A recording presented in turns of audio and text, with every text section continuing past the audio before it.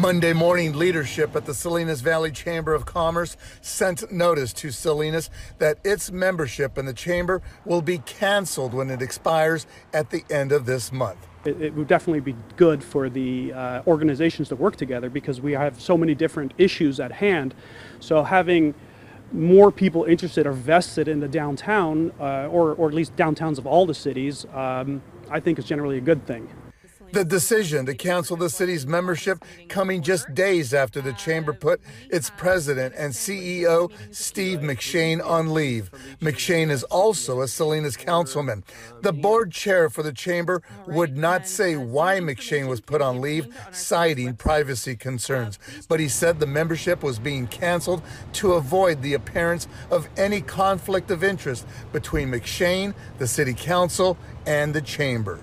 They also make political endorsements. They're a lobbying organization, and that is a big red flag in my mind with any organization, not just the chamber, but any organization that will be engaged in any political activity.